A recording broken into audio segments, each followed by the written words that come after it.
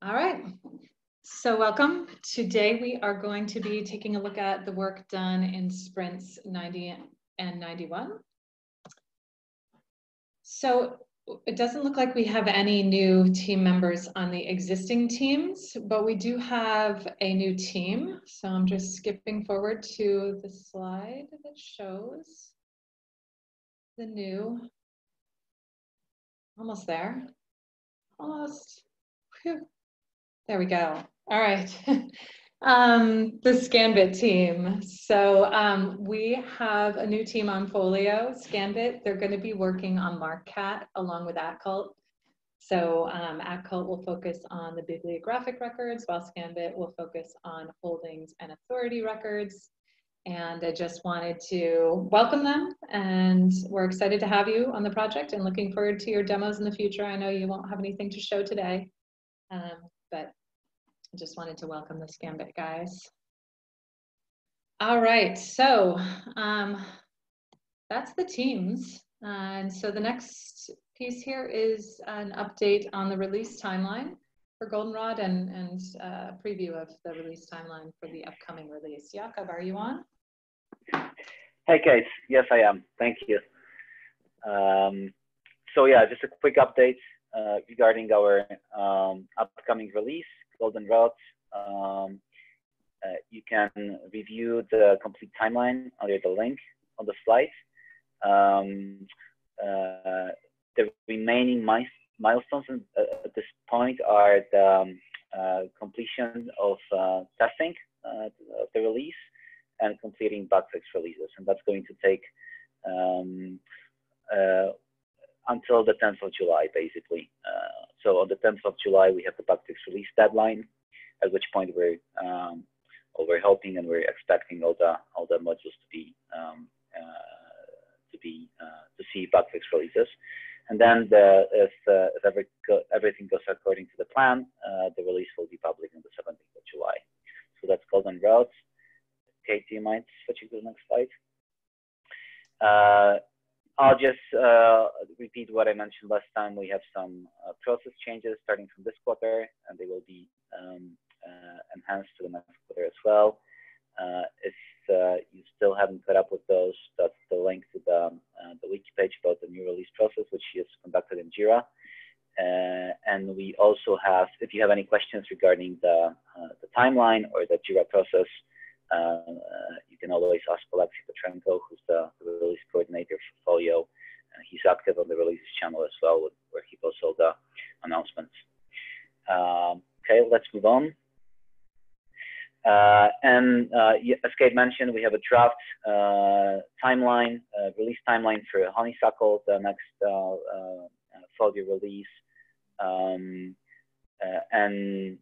That timeline is pretty extensive. It covers about 2 months worth of different release tasks and activities.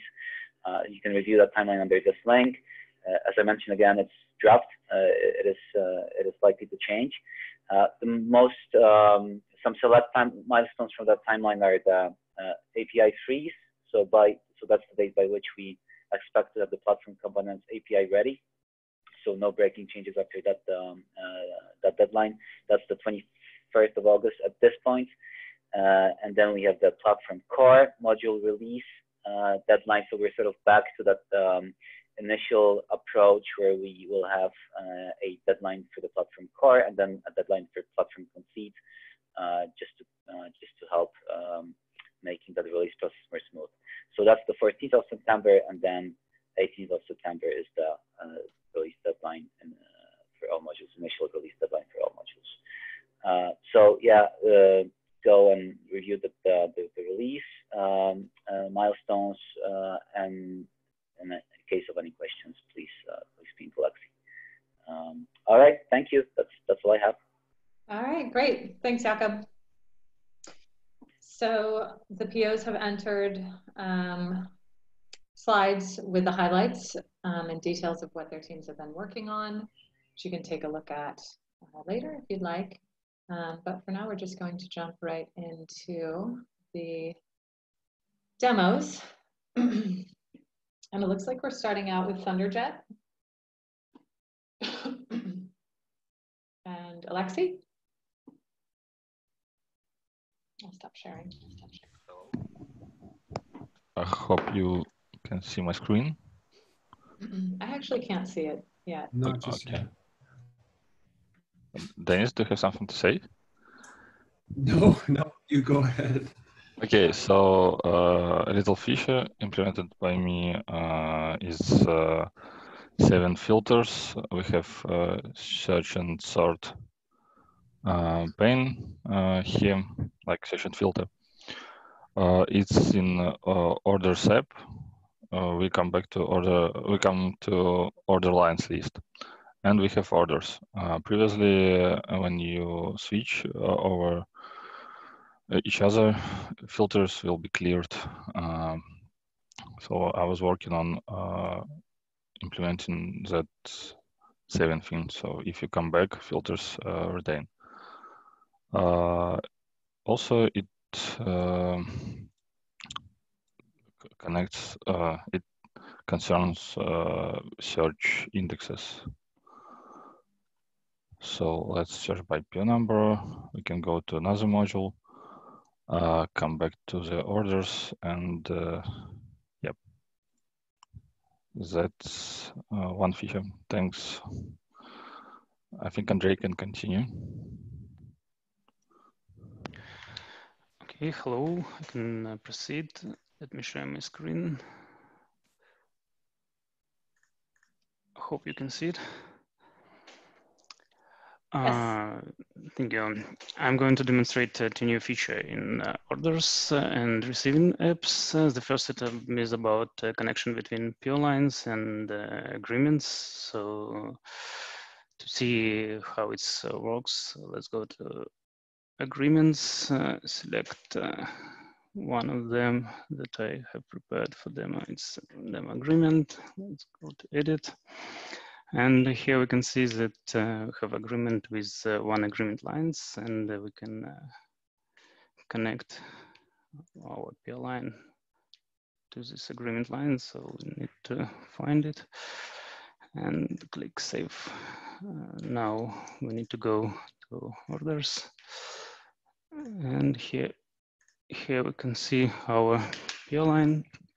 And if we go to details, we'll see that new accordion related agreement lines is appeared. And here we can see agreement lines information that is connected to our PO line.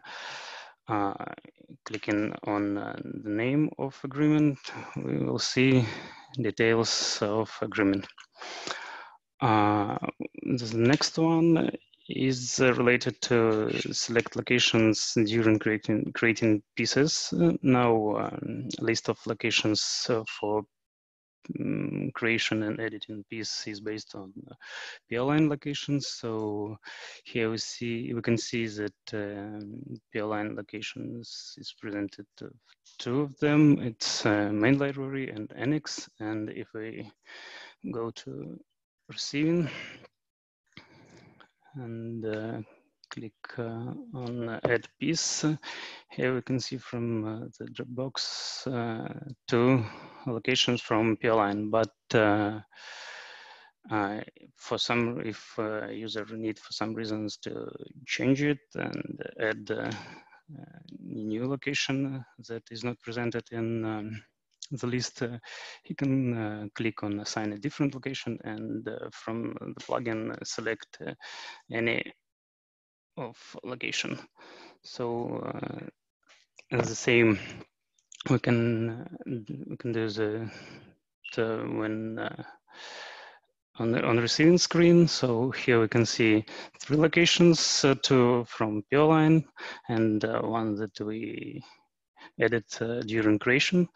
And here we can select one of them or select any from the plugin. So we can receive this piece and see that it works. That's all I have for this demo. Thank you. Thank you. Looks good. Okay, so next we have Firebird with Steph. Hi, everyone. So Firebird has started working on moving holdings and items in inventory. And we've just started the work in the last few sprints. So today we are going to be able to show you moving items to a different holding within the same instance. And Vlad will take us through that. Yep, hello, I'll share my screen. I hope you can see it. Yes. Yes. Great. To show our new feature, part of our new feature, we need to open some details instance, and in action menu, we can see move items within an instance item, which will activate our drag and drop mode. In this mode, we can see drag and drop icons to move any item, and checkboxes to choose few items to move them in one time. For example, we choose both of them and move it. And during the moving, you can see that we know how many items are we moving. And after all items have been moved, we can see success message, and also we can move only one item. And when we finish with these moving actions, we can turn off this mode by clicking in action menu, stop items movement within an instance. That's me. Thank you. That's really cool. Thanks for sharing. All right. So yeah, and I guess, Steph, you're going to do the intro for Concord since Magda's out. Yes, Magda can't be here with us today. So in the last two sprints, the Concord team has added support for several MARC fields and records generated on the fly. Also, the mapping rules are now tenant-specific, and the data export mapping profile supports transformation for selected fields from holdings and items, and those fields can be appended during the export to MARC bib records. The mapping profile can be associated with the export job through a job profile that users select while triggering the export. And they also fixed a few bugs and worked on releasing modules. So they have been very, very busy. Victor will start, followed by Ilya and then Andre. Yes, hi guys. So let me share my screen. So first of all, I'm going to present you with the latest updates to data export application. And first of all, let's navigate to the settings of data export and particularly create new mapping profile page. Last time we were presenting you with transformations UI, which were not baked with the backend, but today we have support that support. So here we can fill transformation values for fields, and they will be processed during the export.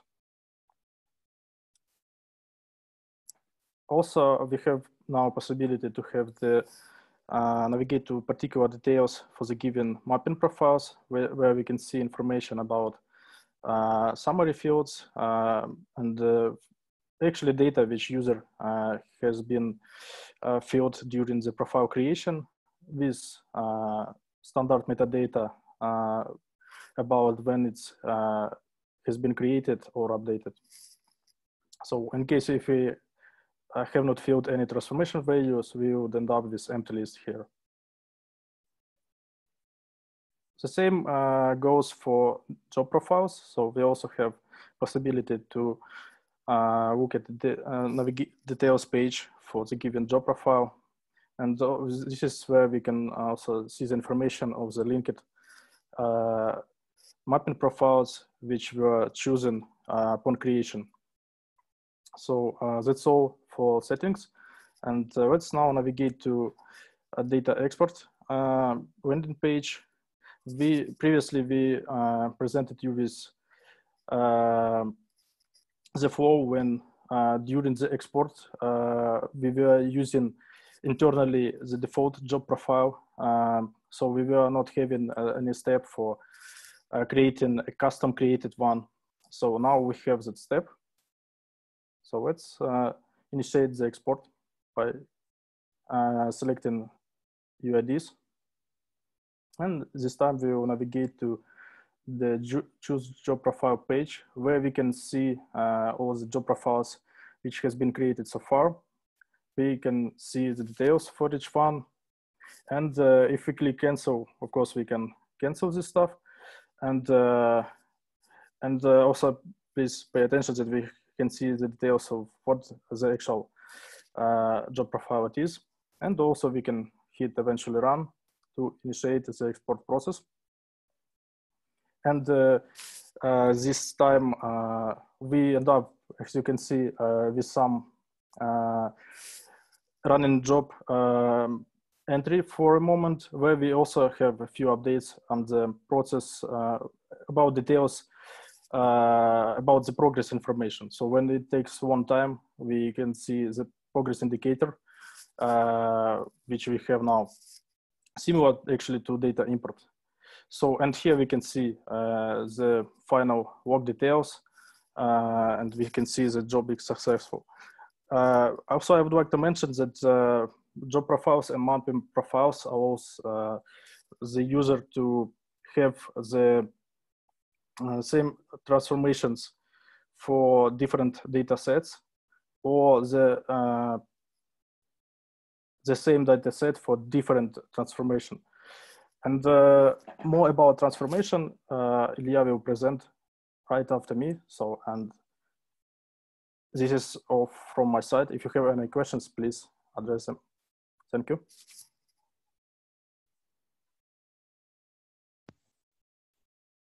Okay, hi everyone. I'm Ilya from Concord. Let me share my screen. Okay, can you see my screen? Yep. Great. My demo contains two parts. The first one includes generating MARC BIP record on the fly using specific mapping profile transformation for holdings and item records. At the same time, I'll show 3 new fields. For instance, records that we added and we added to default rules. And second part includes the functionality of appending mapping profile transformations, the same for holding and item to instances with underlying SRS records. So let's start. Firstly, I would like to show you a prepared transformation list. This list contains all transformations that we released in Q2. Each of transformation contains the name and transformation value. Transformation value contains the part of MARC ID or tag indicators. You can see that most of the indicators are blank. And just, for example, 903 has 2F and subfield. I think it's all about transformations, and I also prepared some instances records with necessary field values. So let's look on one instance that I'm going to use during the export. Yeah, the first thing that I want to show, it's 3 new fields for instance.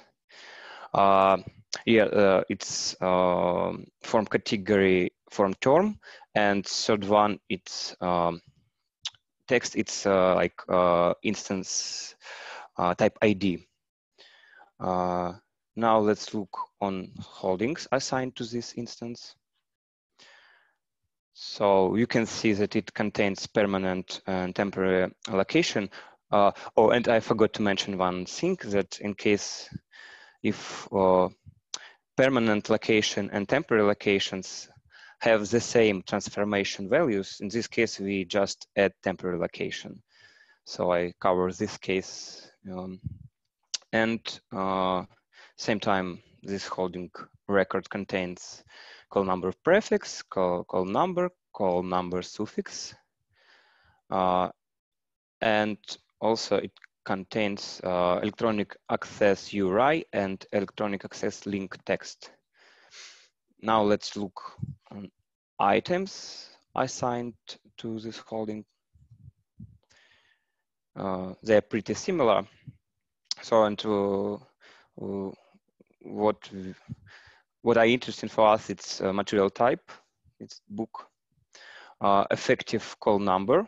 So you can see it goes from holding effective location for item, and also electronic access URI and electronic access link text. Let's check second item field record, and you can see that it has pretty the same values for material type, for effective location ID, and so on, and for electronic access. So, and now let's upload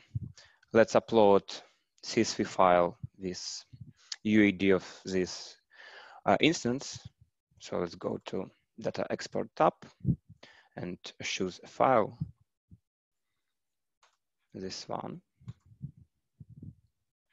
Let's choose transformation, mapping profile transformation, or job profile, sorry.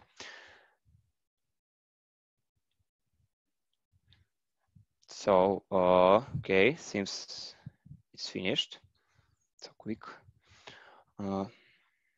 I'm saving generated MRC file, and now I'm going to use MARC edit tool to verify the content. Oh, sorry, wrong tool. Yeah, this one. I'm opening necessary new generated MRC file. So let's validate it using tool validate. Okay, and you can see that no errors were reported. And now let's look on some field values. So the three fields that I was talking about, it's the first, it's text value, this text value, it's instance type ID. Then you can see format ID and format categories. It's three fields, 336, 337, and 338. And then you can see these fields generated by transformation values. And one important thing to show you, you can see, for example, that call number and prefix and suffix has the same ID value. In this case, all these values are combined in one field with different subfields. So, and the same thing you can see here. The same story for electronic access. So then you can see just one temporary location without permanent.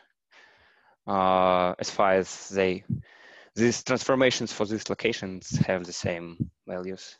Then you can see values for items files. We have two items assigned to one holding in one instance. Then you can see that we have kind of duplicate values. So I think that's all regarding the first part. Let me show the second one. If you don't have any question now, we can continue. So the second record that I prepared has other UID, and the difference, the source of those records is MARC. No, if you look on the source of this record, yeah, it's FOLIO, but we need other one to have instance with underlying SRS record. So yeah, you can see it's source MARC, and it also contains holding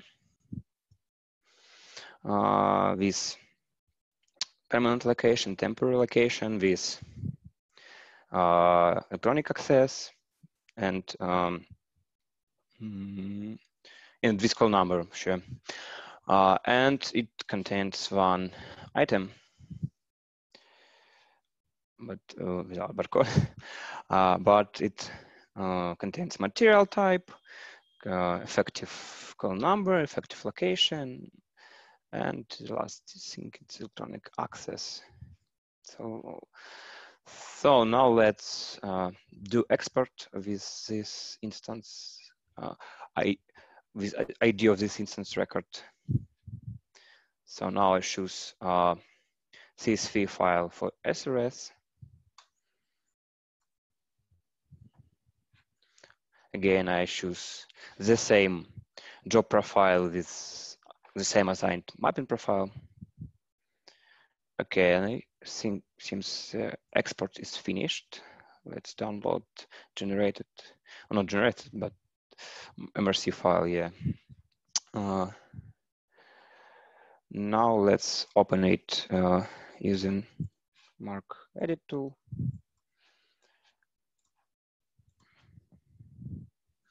So this one.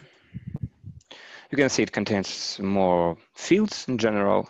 Let's validate it firstly to be sure that it's correct. Yeah, and again, you can see that no errors were reported. Here, all fields, most of the fields we have from SRS record, but just this 900, 901, 2, 3, 4, and 5 and 6 generated by mapping profiles. And you can see pretty the same field values. The same story about temporary and permanent location, but you can see that as far as we have just one item record, we don't have some double values here for specific item fields. So I think that's all from my side. Thank you for your attention. If you have some questions, please ask.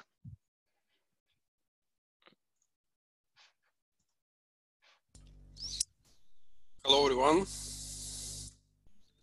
Hello. Please let me know if you can see my screen. Yes, we can. Okay, perfect. This is Andriy Novitsky from Concord, and today I'm going to show you how to create a tenant-specific mapping rules for generating MARC records on the fly in configuration module that will be used instead of default data export rules.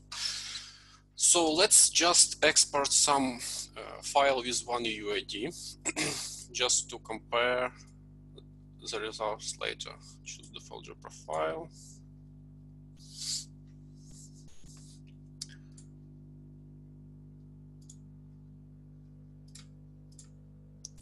And as you can see, file contains a lot of fields. Now let's create specific rules. I took two rules from our default rules for the first field and 245, and use online JSON to string converter to convert it to string. The result will be used for creating configuration. We can use some application, for example, Postman, to create rules, to override rules. So let's put our rules to the value field. Enabled field should be true, and code should be rules override. So let's create the rules. Yeah, it's successfully created. And now let's export the same file as we exported 1 minute ago.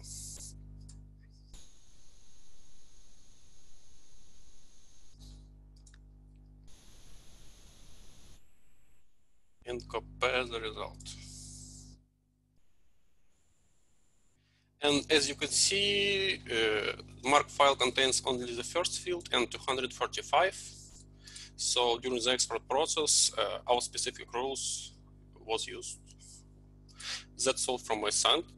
Thank you. Please let me know if you have any questions.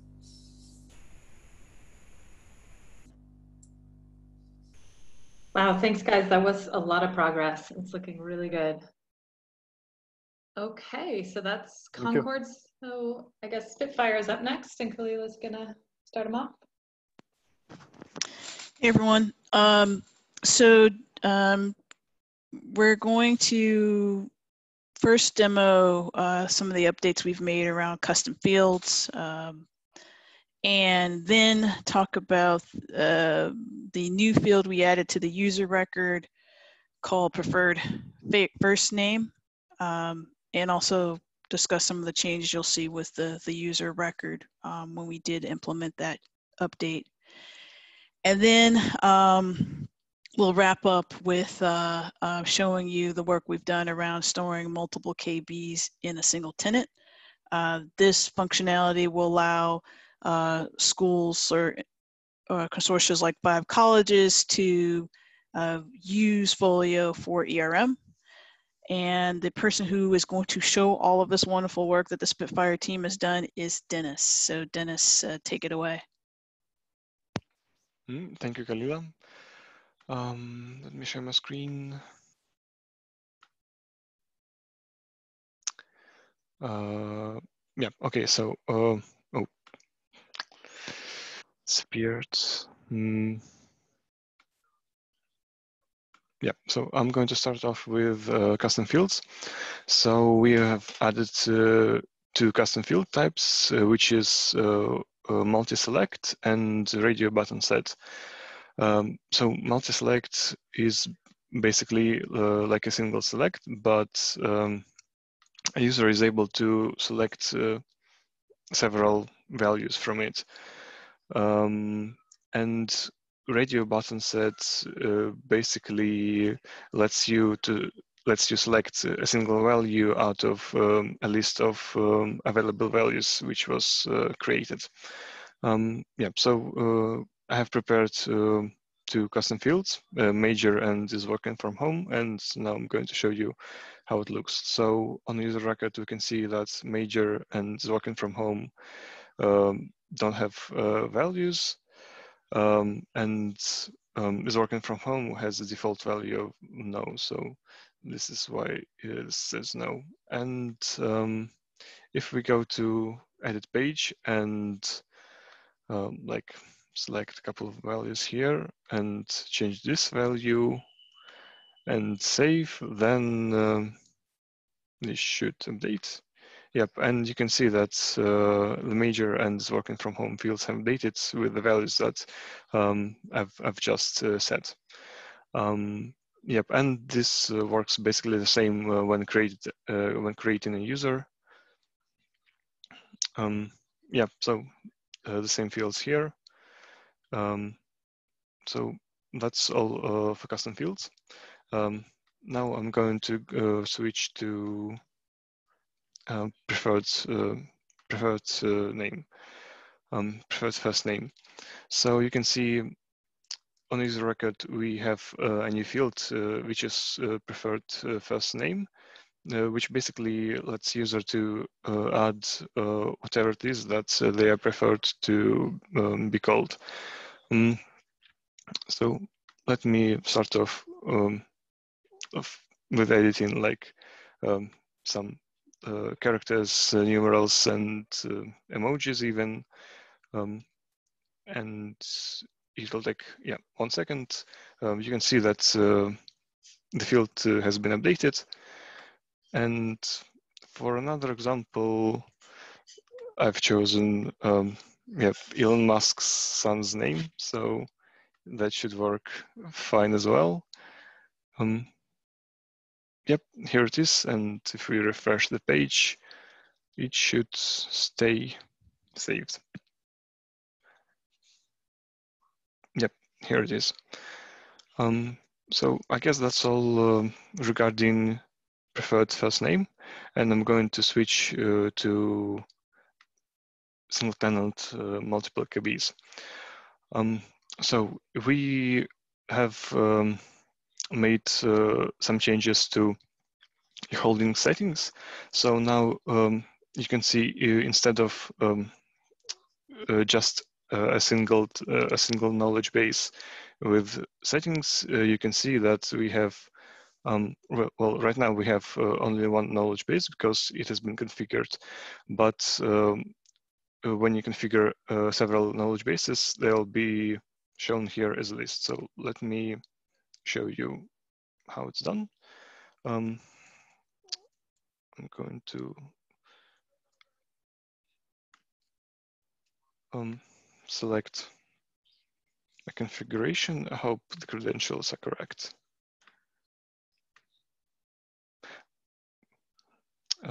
Yep, you can see that I have created a second knowledge base with these credentials, but you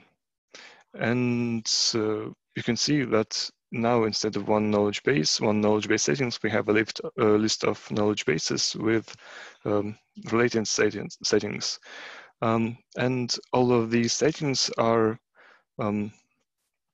basically related to a single knowledge base. So as you can see that we have access status types of subscription and trial in the first knowledge base, but no access status types in the second one. So let me switch to another environment where we have set up a couple more knowledge bases. So yeah, now let me talk a little about access. So the way it works is if you have a single knowledge base, then and no users have been assigned in this assigned users view, then all users have access to eHoldings application.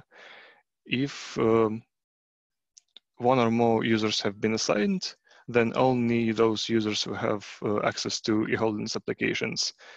And if there's two or more knowledge bases, then you basically have to assign users to each of them because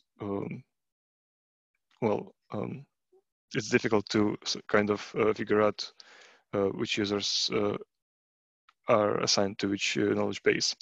So here we have two knowledge bases. The first one has assigned user rows with this account I'm currently logged in, and a second knowledge base doesn't have any users assigned. So let me log in as a different user. Refresh the page. And yeah, so I'm logged in as Sophia. And as you can see, I'm in eHoldings application, and I'm shown an error message that you don't have permissions to eHoldings application. Please contact your administrator. So now if I add let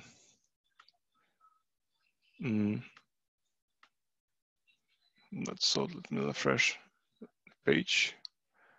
For some reason, I didn't see the button to assign. Yeah, here it is. So let me add Sophia. And if I now switch back and refresh the page, I should probably also relog in. Oh, yeah, so it works. Sophia has been added as an assigned user to a knowledge base, and now she has access to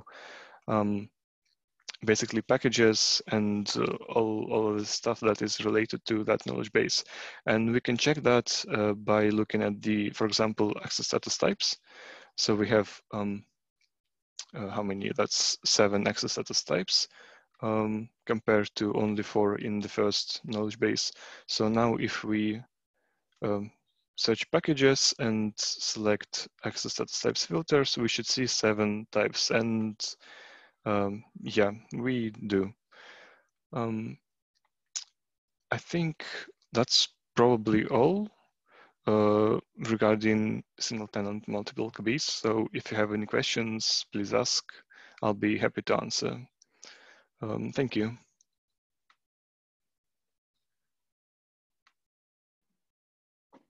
Nice work, you guys. Looks good. So let's see. Next up for demos is, lost my place here, Vega with Alex. Hi everyone. Let me share my screen. Tell me when you see it. I see it. Okay, so today I would like to show you the new feature we've been working on for a while now, automated patron blocks. It can be found in the user section of the settings right here.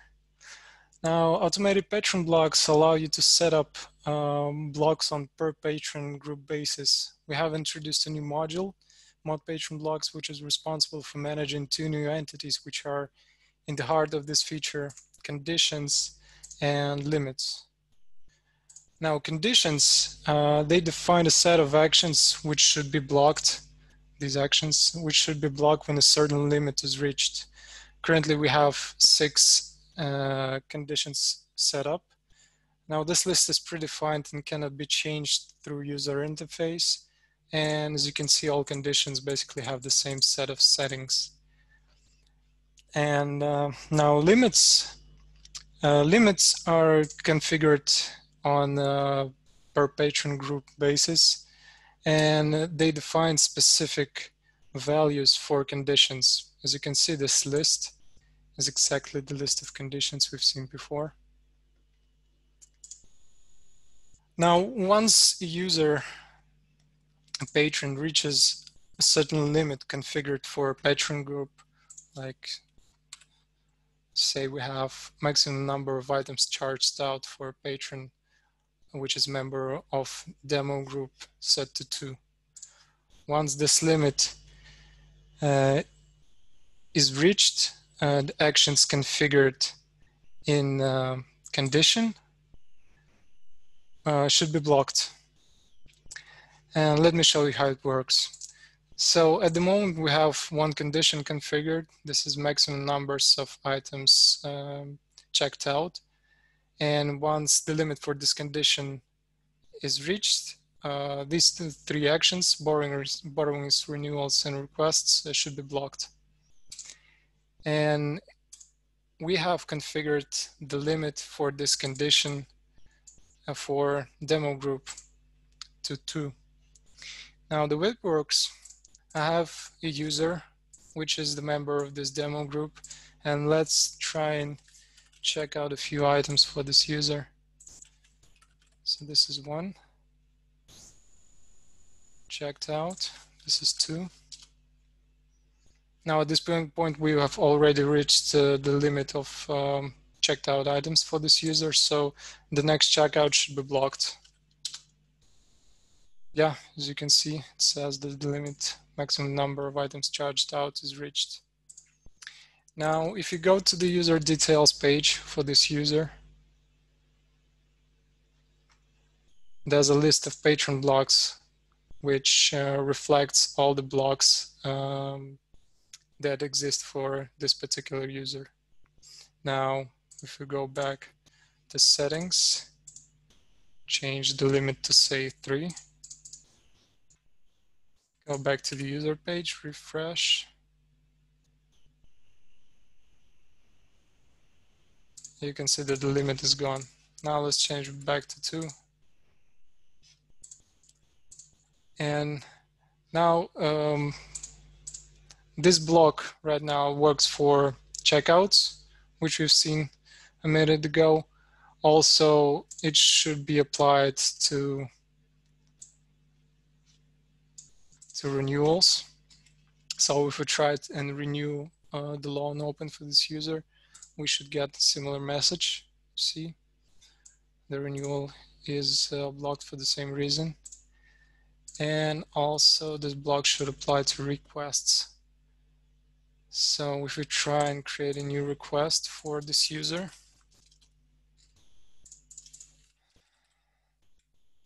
yep. Yeah, and again, we get a warning that the limit was reached, so the requests are blocked. Now if I try and save this request, again, I get the same message. So the rest of the blocks, they work in a similar fashion. We're still polishing and fine-tuning some of them, but once this work is complete, they're going to be a great addition to Folio's toolkit. And that's it for today. Thank you. If you have any questions, shoot.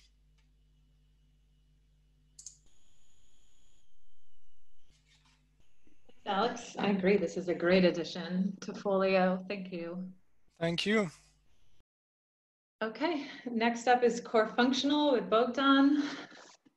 Bogdan's going to demo some declared lost workflows. I should mention that core functional also fixed 29 bugs and released 29 modules for the past couple sprints, so been busy with that stuff as well.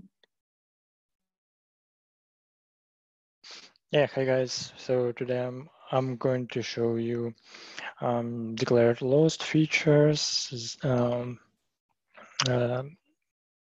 now, as you know, we now assigning declared lost fees and fines automatically, and the first feature is about closing declared lost loan once all the lost fees and fines are resolved, for example, by canceling them or by paying, transferring, or waiving. Okay, so here I have a declared lost loan, and there is, as you can see, there is some fine assigned. Let's take a look at the fees and fines page. So yeah, here you can see that we have lost item processing fee and lost item fee. So we can, for example, pay processing fee, confirm, and example, transfer the lost item fee, confirm. Okay, and now if we check the loan, this loan should be closed. Yeah, so here you can see that closed loan action created, and the item itself should have lost and paid status. Okay, yeah, and important thing here that this resolving of fees and fines and closing the loan happens asynchronously because of some internal folio constraints. So sometime it may happen within some shared delay. Okay. Next feature is about refunding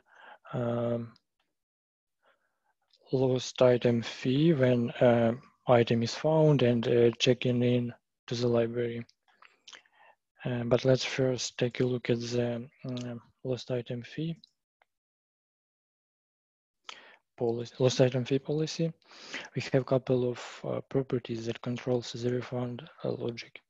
For example, we have ability to disable refunding of processing fee when item is found. We can define whether we want to charge overdue fine if the loan is returned but it is overdue. And the last property here, we can define some time interval for which we are allowing refunds.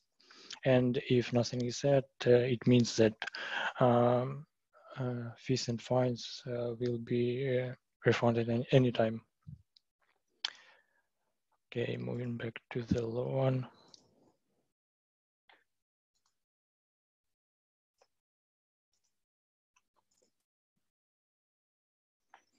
Okay, let's just take a look at the fees and fines for this loan. Yeah, for this loan, we have like lost item processing fees that already paid fully and it is closed.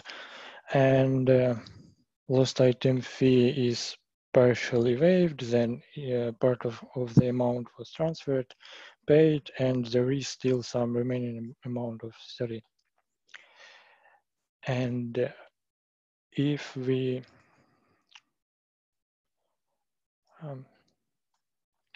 check in this item, we're expecting that some of the that fees will be refunded and remaining amount will be cancelled.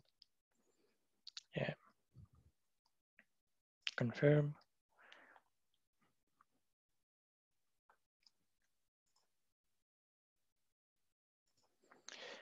If we go back to the fees and fines, there is overdue fine assignment because loan was overdue, and as you can see, lost item processing fee has payment status refunded fully, and most interesting, lost item fee has cancelled item returned overall payment status. But let's just have a quick look at the fees fines action table.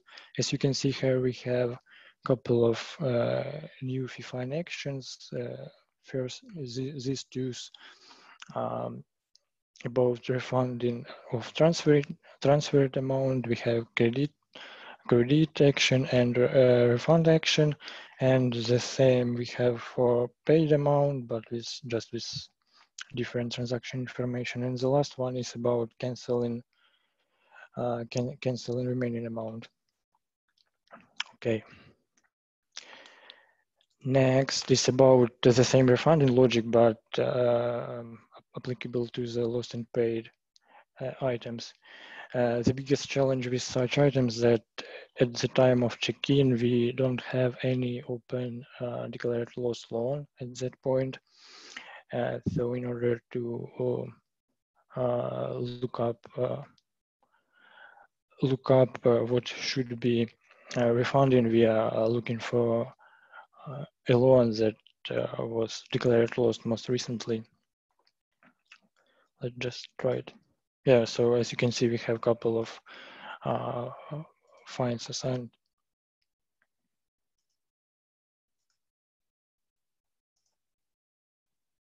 Confirm.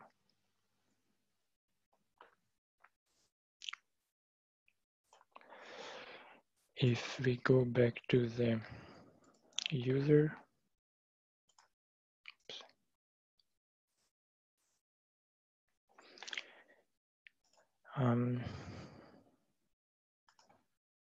and check the fees and fines, we're expecting that, yeah, as you can see, processing fee is refunded fully and lost item fee also refunded fully. Okay, and the next couple of small improvements we have applied to the case when there is no declared lost fee and fine. For this case, we close in loan just immediately, but previously we don't have had this declared lost action in the middle, and now we have one. And next couple improvements in inventory application, we have it this lost and paid new status to the item status filter. Just let's pick some lost and paid item, for example this one.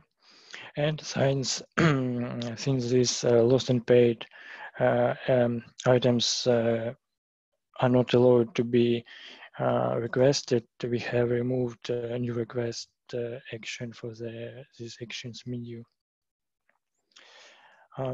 Yeah, that's actually it about our features. If you have any questions, feel free to ask them. Thank you.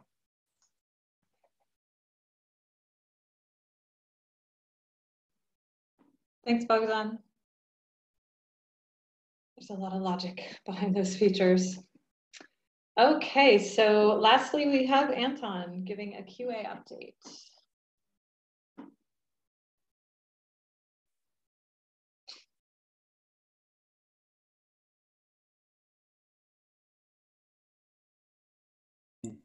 Now I'm not muted, so I assume you can see my screen now. Yes. So traditional coverage coverage report, list of core modules. So kudos to Stripes Force by inching over the finish line for Stripes components. So they finally got it over 80%, so congratulations. Some of the modules increased code coverage. You can see I added a column called trend, so you can see if it changed or it's down. Most of it, some of it up. My profile just lost a little bit, but still well over the threshold. So, but good news about Stripes component here. So, moving on to the next page. So I want to talk about modules that don't have coverage at all. So there are several types. There are modules that had code coverage and then disabled it. So for those modules, you know who you are. And I suggest you find time in your sprints, if you're not already doing that, to enable the code coverage, and because the problems that caused you to disable it are mostly resolved. And if you don't know how to fix it, then ask me or ask Zach, and we'll point you in the right direction so that you can re-enable your tests.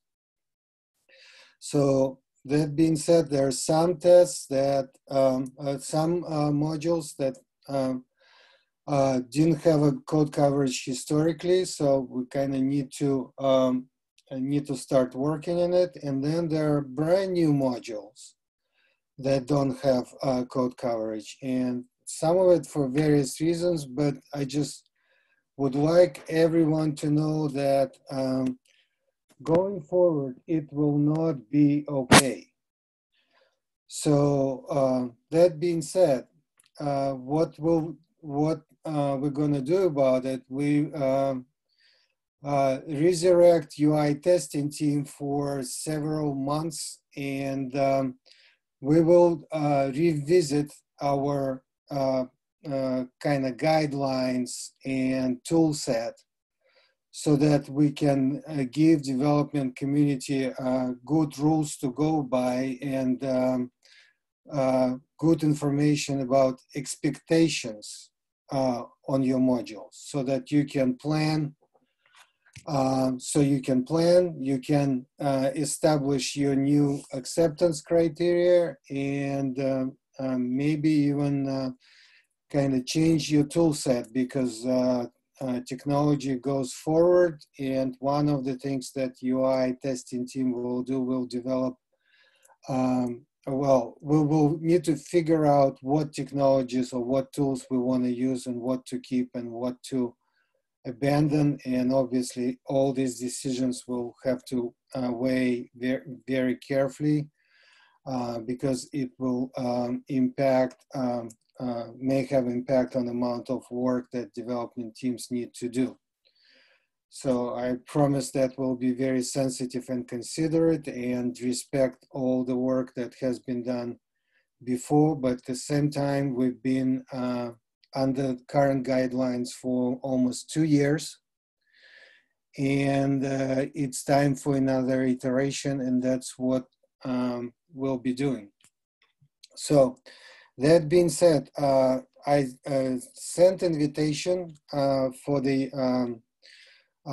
the doodle pool, and if any of you feel that you would like to contribute and be part of that, and didn't get any communications from me, then please reach out, and I'll be more than happy to include everyone who cares about UI testing into the discussion and the process of decision making and review of the proposed solutions. So that's what I have on the UI testing and UI code coverage. So let's move on to the next slide. So Q2 release. I think we are being, it feels like we're being hit much harder than previous bug fests or previous releases with the amount of defects that needs to be resolved. We had, so here I'm just showing what's open. Lots of defects has been resolved already and closed, but this is what's still outstanding as we know it. And I am start getting little worried that the time that we have this week and next week may be not enough to fix it all. So I encourage you all kind of start thinking about prioritization and kind of try to figure out what must be fixed in Q2 for Q2 release. So it means that by July 10th, everything should be buttoned down. And what can be shifted into hotfix release. We don't want to arrive at July 10th with the bad news that we didn't know about up until that point. So the earlier warning is appreciated. So kind of give it a thought and see what realistically can be done and what cannot be done. And the sooner we know, then the sooner we can make adjustments. So please kind of give it a good thought, guys. So now the bug fest. So the table that I showed before, that some of the defects came from the bug fest, but not all of them came from the bug fest. But all these things are right now scheduled to be fixed for Q2 2020 because release field in Jira is set to Q2 2020 for all of these defects. So with Bugfest, this is the current state of Bugfest test plan. We were planning to test 949 test cases. It's about 150 test cases increase from the previous Bugfest.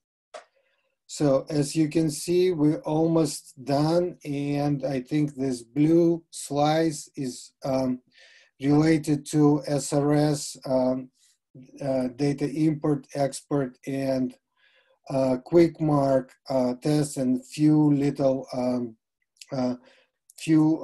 test cases that also left from other modules. Since the SRS was released, we were able to deploy it only last Friday, then obviously testing is delayed. So hopefully by the end of July 10th, this picture will look much better and we will be able to retest and improve our 96 failed test cases to get some of them to pass as well. And obviously close down on a number of untested test cases, which is 101 at the moment. So, but overall, good progress. And as you can see, the chart looks pretty green, but we still have work to do here. So it's kind of not a final report on a Bugfest. It's just report on the testing that has been done up until this point. So for the past 7 days. Now, this is chart that shows how many bugs has been found by community testers. Actually, well, they failed 96 test cases that resulted in creation of 75 defects, and few more failed test cases will need bugs created for them. But as of this moment, we have 75 defects, 3 P1s, 44 P2s, and the other important thing to know that not all of them need to be fixed in this release.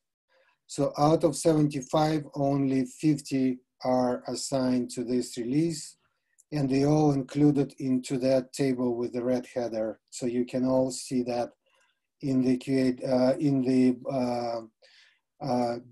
FOLIO bug statistics dashboard that's available in Jira.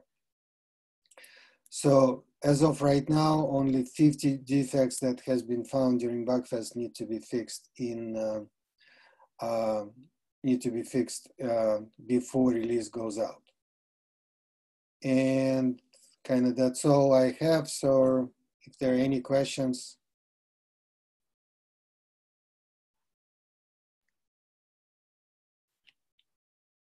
Well, I guess not. Thanks for the update, Anton. Yep. All right, any other topics people would like to discuss while we're all together? Anne-Marie and I were talking about trying to use any extra time we had in sprint reviews to have discussions, but I think we'll, if there are no topics today, I think we'll save that for another time. Everybody's busy with release activities, so I think we'll be happy to have a little time back. Thanks again to everybody who demoed and everybody who didn't, who's been contributing to the good work that's been done, and we'll see you next time. We'll post the recording, of course, up on YouTube shortly. Thanks, everyone.